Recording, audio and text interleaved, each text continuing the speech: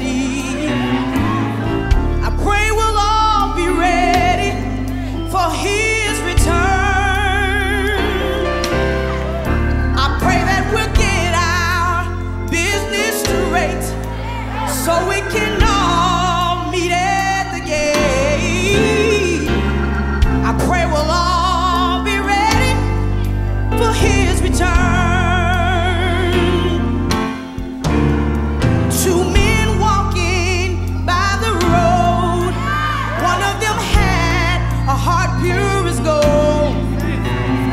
The sky was split, the pure in heart raptured away. But one of the other one left behind, who did not purge his heart in time. He cried to the Lord, but for him it is too late. I pray that we'll all be ready.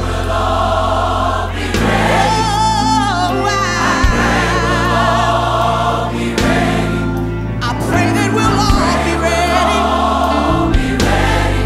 For his return. I pray that we'll get our business straight so we can all meet at the gate. I pray we'll all be ready for his return. A man and wife in their bed, one of them by the Spirit led. Greetings, my beloved. This is Pastor Alexander McBride, once again coming to you from the First African Baptist Church, located at 601 New Street, downtown Beaufort, South Carolina, right behind the Chocolate Tree, on the corner of King and New Streets. Welcome, welcome, welcome to our Sunday School lesson, as presented from the Boyd Sunday School book for May 8th, 2022, titled Hope for the Future, and the international lesson, Freedom for the Future, as studied from Romans the 8th chapter, verses 18 through 30. But before we get started, I do want to wish every mother, single or married, happy Mother's Day, and do invite you to come on out to FAB and worship this Mother's Day with us, starting at 11 a.m. All and everyone are welcome to come on out. I would also like to remind everyone that we have started face-to-face worship and Sunday school services. Our Sunday school starts at 10 a.m. and our formal worship service starts approximately 11:15 a.m. each Lord's Day. We start on time so we can get out on time. Also, just to let you know, my personal office hours are Tuesdays and Thursdays from 11 a.m. to 2 p.m. So, if there's a need to sit, meditate, talk, counsel, tour, pray, please come on by. And also, I'd like to remind you that we have Bible study each Thursday evenings. We have prayer from 6 to 7 p.m. and Bible study from 7 to 8 p.m. each Thursday. We've started our new series in Bible study in the book of Revelations. In our sermon series each Sunday, we have started in the Gospel of John. Come on out and ask any question from or about the Bible, and we'll seek out the correct answer from our Bible. May I also remind you that with the help of Second Helpings and other contributors, to whom we say thank you so very much, we are still distributing food from our food pantry at our education parsonage located on the corner of Prince and New Street next door to the church, each second and fourth Sunday from 12 noon until resources are depleted. The only prerequisite that we have is that you have a need, help us to meet your need, and follow the instructions by the distributors for their safety as well as your own. Thank you all so very much for your sacrifices and your faithfulness. Having said that, my beloved, let us pray. Father, we thank you so much for loving us and keeping us and being our God. We come before your throne in humbleness, bow down heads and open hands, Lord. We have nothing to bring but ourselves, and we offer ourselves, O Lord, as a living sacrifice unto you.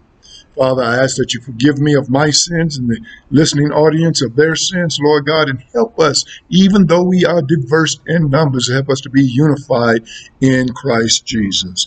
Lord, I thank you for today's Sunday school lesson and the Mother's Day that's approaching swiftly. And I ask that you would bless each and every mother, single or married, Lord God. Help them in the name of Jesus to be what you have called them to be in these last and evil days. Now, Lord, as we study our Sunday school lesson, give me eloquence of speech, bring to mind all those things that you have taught me, and help me, O Lord, to explain with clarity, love, and also faithful strength, Lord. And then help those that are listening, to include myself. Open our eyes, open our ears, open our hearts, O Lord, and when we know better, we see better, we hear better, help us, O Lord, to do better. We pray and ask this in Jesus' name. Everyone said, amen and amen. All righty, my beloved, let us read from the King James Version, Romans, the 8th chapter, starting at the 18th through the 30th verse. This promises to be a very good lesson. For I reckon that the sufferings of this present time are not worthy to be compared with the glory which shall be revealed in us. For the earnest expectation of the creature waiteth for the manifestation of the sons of God. For the creature was made subject to vanity, not willingly, but by reason of him who hath subjected the same in hope. Because the creature itself also shall be delivered from the bondage of corruption into the glorious liberty of the children of God. For we know that the whole creation groaneth and travaileth in pain together until now. And not only they, but ourselves also, which have the first fruits of the Spirit, even we ourselves groan within ourselves, waiting for the adoption, to wit, the redemption of our body. For we are saved by hope, but hope that is seen is not hope. For what a man seeth, why do he yet hope for? But if we hope for that we see not, then do we with patience wait for it. Likewise, the Spirit also helps our infirmities, for we know not what we should pray for as we ought, but the Spirit itself maketh intercession for us with groanings which cannot be uttered. And he that searcheth the hearts knoweth what is the mind of the Spirit, because he maketh intercession for the saints according to the will of God. And we know that all things work together for good to them that love God, to them who are called according to his purpose. For whom he did foreknow, he also did predestinate to be conformed to the image of his Son, that he might be the firstborn among many brethren. Moreover, whom he predestinate, them he also called. And whom he called, them he also justified. And whom he justified, them he also glorified. May God add a blessing to the hearers and understanders of his written word. Now, our own Sister Latoya Mack, after our tradition, will render the Lord's Prayer and song, and afterwards we will find out where we can find hope for the future. Sister Latoya Mack, sing, daughter. Our Father, which art in heaven, hallowed be thy name. Thy kingdom come, thy will be done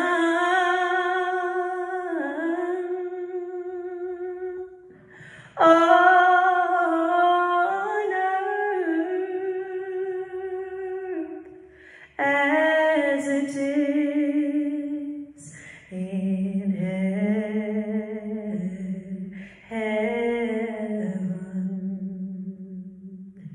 Give us this day our daily bread, and forgive us our debts as we forgive our debtors. And lead us not into temptation, but deliver us from evil. For thine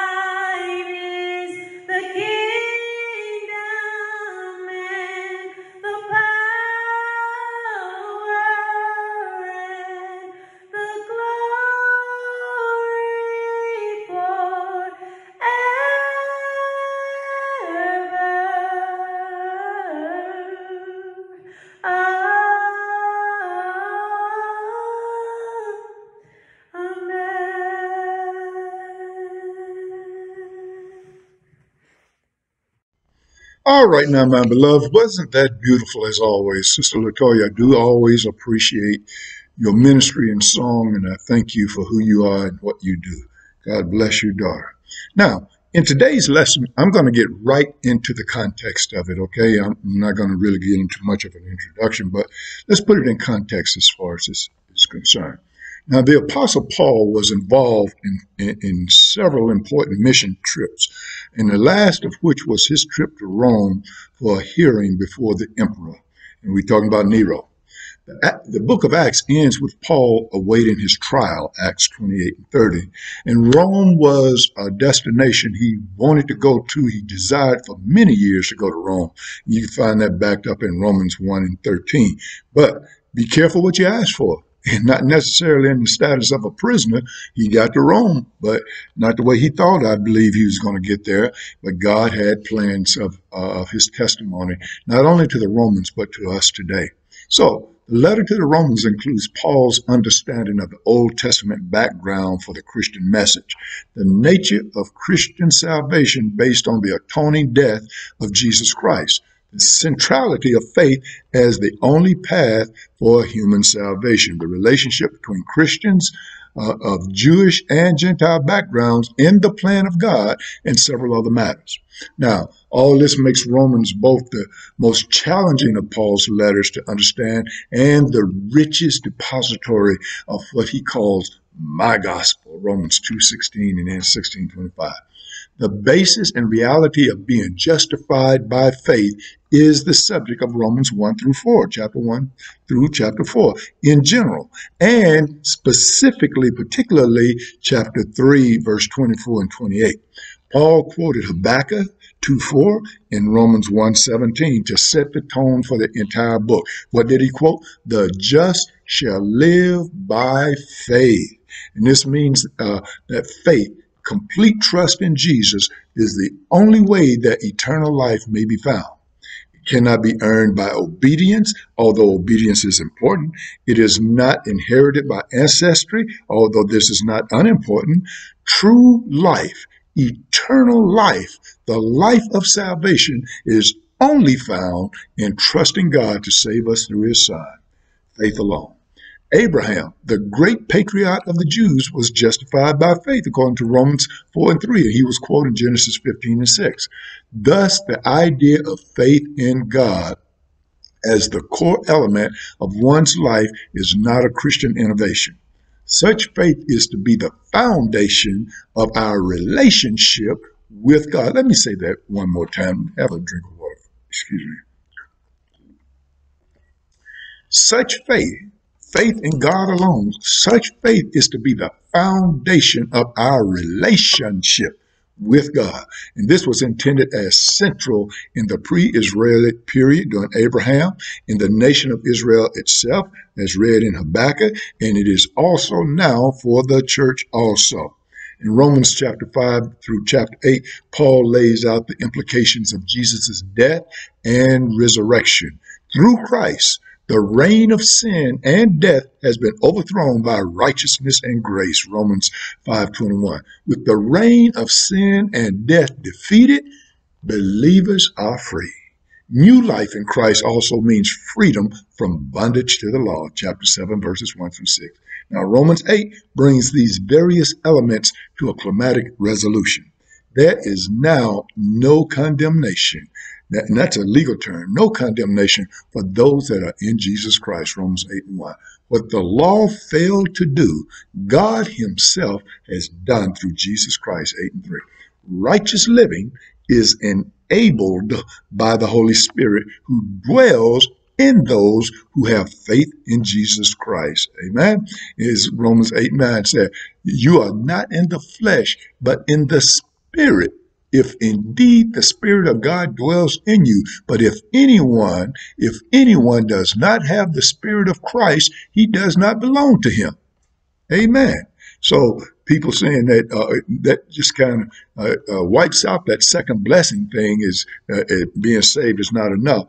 If you are saved, you have the Holy Spirit dwelling in you. And it's not through an evidence of speaking with tongues. It is not through any exterior evidence as such. It is evidence by how you treat people, about your righteousness. Are you doing right about people? Don't tell me you can speak in tongues and language of angels in one breath, and in the second breath you cuss me out. And the Bible said, can bitter and sweet come out of the same fountain? Of course not. Of course it can. All these wonderful truths, however, raise a painful question. Why? Why do suffering and death still wreak havoc on us?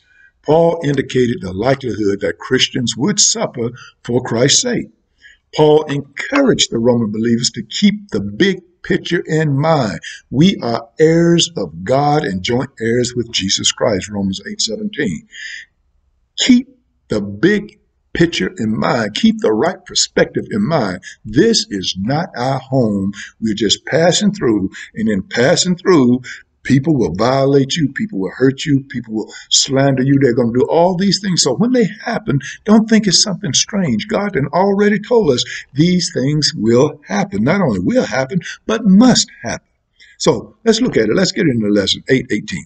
For I reckon, and that's a word of thought, I reckon that the sufferings of this present time are not worthy to be compared with the glory which shall be revealed in us. Paul was trained. He was a school recipient. Paul was trained by the respected Jewish teacher Gamaliel. That's Acts 5:34 and 22 and 3. So for Paul to reckon something was for him to draw on both his faith in Christ, which is good, and his vast knowledge of the scripture. We are to have faith, but we are to have it balanced with knowledge. Knowledge not of society, not of things around us, but knowledge of scripture. His thoughts are not to be taken lightly. Paul was careful to put the sufferings, whatever the cause of these sufferings are, of this present time in the proper perspective. You may be suffering ill health. You may be suffering heartache because of the loss of a loved one. Whatever you're suffering from, keep the proper perspective. Jesus' resurrection initiated a new era of salvation and restoration. And because God's faithfulness to his salvation promise has been revealed, according to Hebrews 1:1-3, suffering of any kind pales in comparison to the glory which shall be revealed in us. Forms of the word glory occur here and in Romans 8:21, further defining what believers have to anticipate. The faith of suffering ends with being glorified with Christ and with all who have traveled the same path. Isn't that good news? My, isn't that good news? Yes, sir. So, having said that, we can look forward to great expectations, can't we? Verse 19, for the earnest expectation of the creature waited for the manifestation of the sons of God. Let's look at that thing. Creature here, you can just translate it as creation. Creature includes anything and everything God has made, okay? Here it refers to the entire created world with the exception of the sons of God. While the adoption of believers is a present reality, this fact can be obscured by the troubles of living in a sinful world, can it?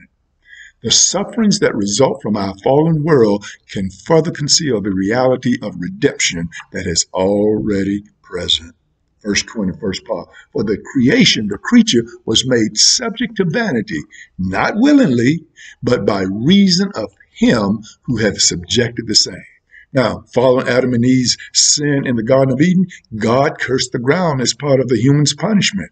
And through no fault of its own, creation was thwarted from flourishing and made subject to vanity. Now, a lot of people say this subject to vanity could be taken to refer to Adam as a reason for the curse rather than to the power behind the curse. And that would be an error. Although the thinking behind the supposition is sound because humanity was to exercise wise rule over creation, the fall revealed that people were not up to the task. As a natural outcome of humanity's foolishness, creation suffers. If caretakers fell into sin and were no longer capable of exercising proper dominion, however, In context, and that's how you have to keep it in context, it is clear that God is the one who subjected creation to futility. Amen. Second part of verse 20 and then into verse 21. In hope, because the creature itself also shall be delivered from the bondage of corruption into the glorious liberty of the children of God. In the midst of the curse, God made a promise. I will put enmity between the serpent and the woman, and between your seed and her seed. It shall bruise thy head, and thou shalt bruise his heel. Creation, despite its suffering, has reason for hope. Yes, we do. The crushing of Satan's head was good news, not only for all who put faith in Jesus, but for all of creation. The bondage of corruption further defines the vanity. Since human sin resulted in creation's fallen state, only when the liberty of the children of God is finally and fully gained will the creature be released from the curse as well. And this Greek word translated glorious can be interpreted in two types of ways: as an adjective to describe freedom, or as a noun standing on its own. And the second option would explicitly refer to believers' status as being glorious rather than experience a glorious liberty. This goes beyond restoration to a fulfillment of God's plan for people. The fate of creation is inextricably tied to God's fulfilling his promise to those who have been adopted into his family. It said, for we know that the whole creation, verse 22, groan and travail in pain together even until now. Now, this Greek word translated travail can refer to the intense pain of giving birth.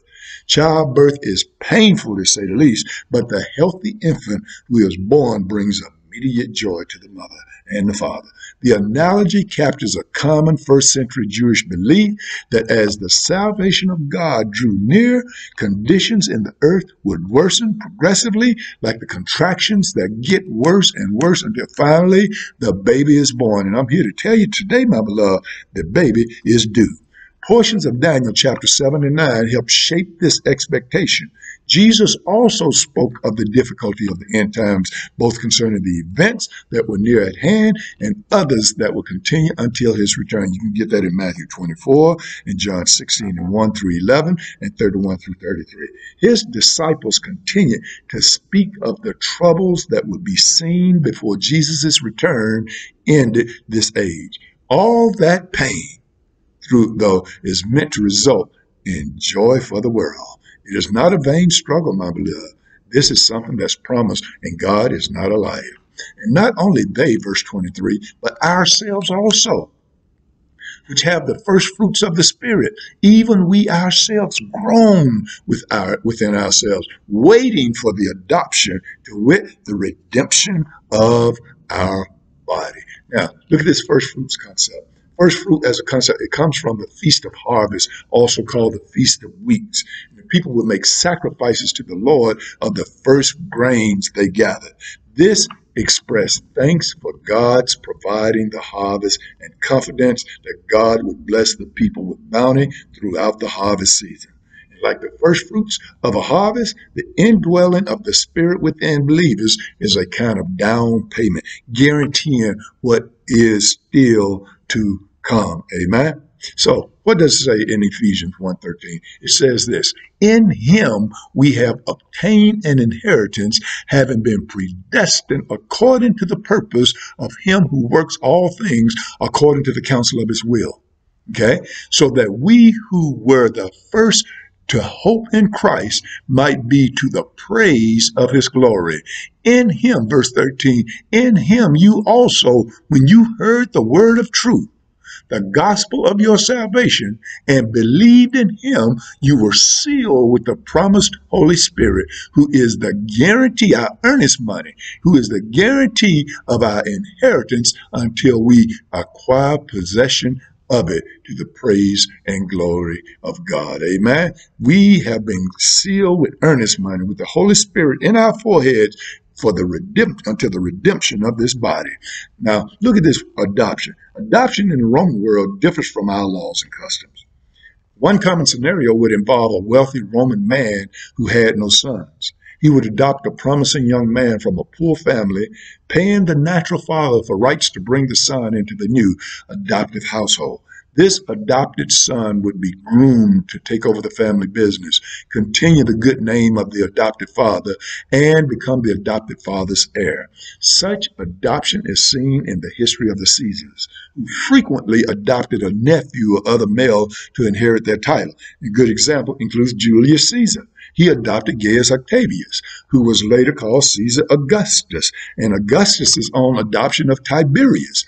Adoptions such as these were familiar to everyone in the Roman world, but especially to the residents of Rome itself. And although believers are already children of God, we still await the redemption of our body, victory over physical death. Isn't that good news, my beloved? Verse 24 and 25. For we are saved by hope.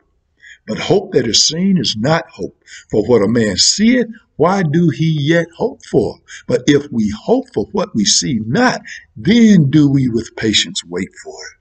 Christian hope is not wishful thinking. It's not anticipating a probable outcome. It is assured because hope is based not in our own faithfulness, but in God's faithfulness to his promises. Still, we see not what we hope for, because in that case, we would no longer require hope.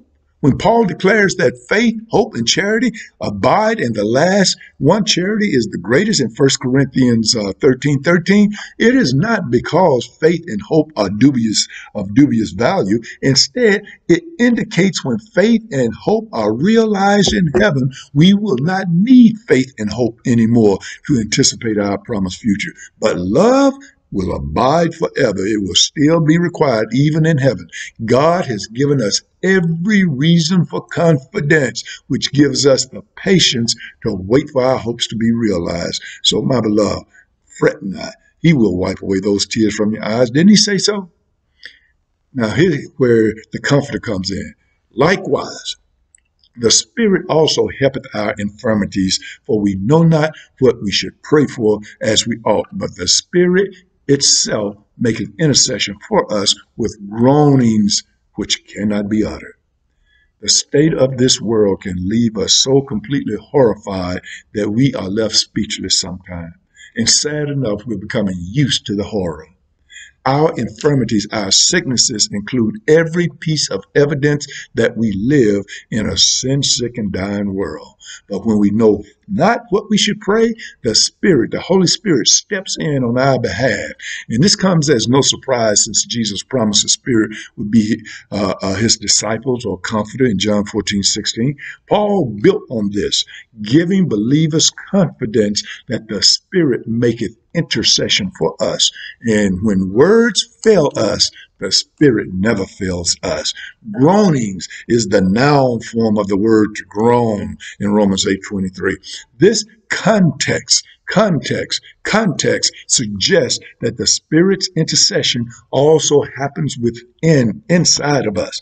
This is supported by the fact that creation does not speak in language, but does groan in its brokenness. Look at the tornadoes, the floods, the earthquakes, all of these things are happening. We live in a broken world. 27.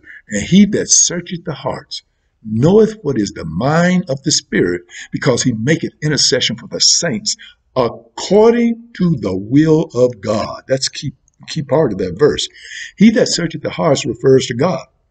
Note that, like Jesus, the Spirit only speaks according to the will of God, John 14:10 and 16:13. Though we may not always pray according to God's will, especially since we don't know what the mind of the Father, Son, or Spirit is, nevertheless, the Spirit will only intercede in keeping with God's plan. And what is the plan? Verse 28, as we know that all things work together for good to them that love God, to them who are the called according to his purpose. Even the darkest night of the soul does not mean that we're cut off from God. Paul had an unshakable faith that all things are under the control of God, that all things work together for good to them that love God. Faith is the sovereign God. Faith in the sovereign God means believing that he is in control of everything. Even the evil in our world that causes the sufferings of righteous people is not beyond God's control. Our problem is that of limited perspective. Only God can see how all things work together for good. The question about suffering then is not why, but how long. The why is because of human decision to turn away from God. The question can only be how long? How long will the suffering continue until my soul is flooded again by God's love and comfort? Huh? So not the why, but the how long. For whom he did foreknow, he also did predestinate to be conformed to the image of his son, that he might be the firstborn among many brethren. Now, while doctrines of foreknowledge and predestination are important to consider, Paul's letter precedes by centuries debates about these terms. It does not address the arguments that future Christians would engage in.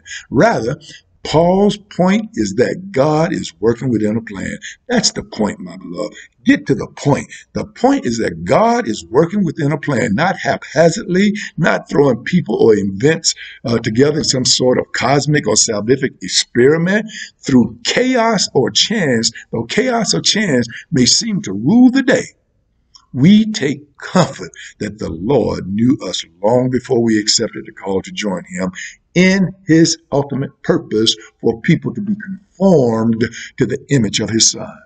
This is both a new creation and a recreation. For to be made in the image of Christ is to be restored to our unsoiled state of having been created in the image of God. And as the first to rise from the dead unto glory, Jesus' body resurrection made him the firstborn from the dead, Colossians 1:18. Because of his resurrection, we expect to be among many brethren who will also return to life. The promise of our own resurrection is the ultimate hope we have in the middle of our sufferings, my beloved.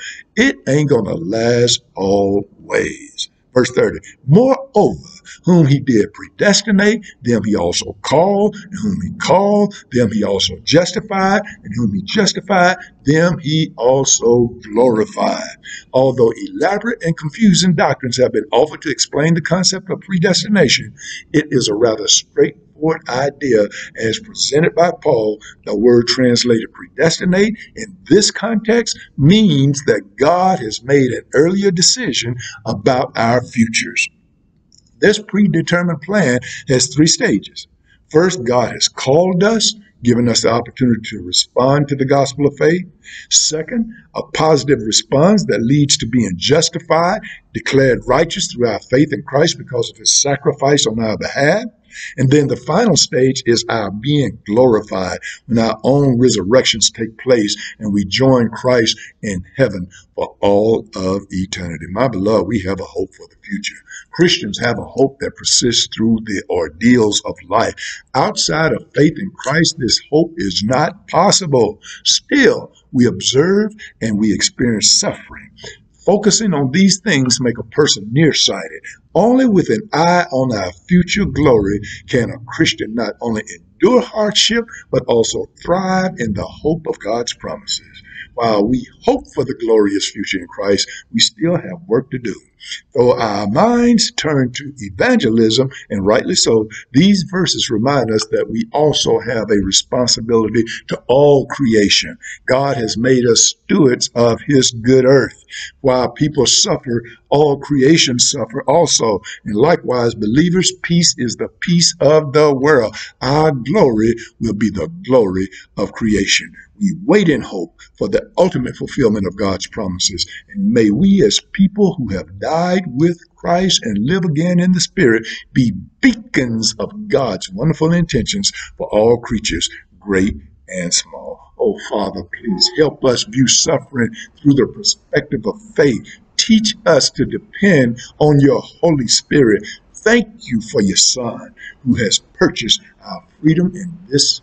In Jesus' name we pray. The Church of God say amen. Now remember this, my beloved. God is working all things together to accomplish his perfect will. Amen and amen. Until next time, my beloved, Yvette Corumdale, live for the face.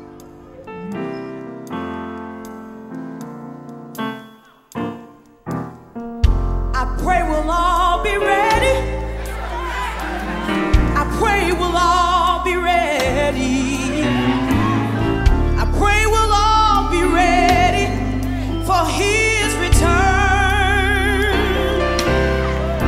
I pray that we'll get our business straight so we can all meet at the gate. I pray we'll all be ready for his return.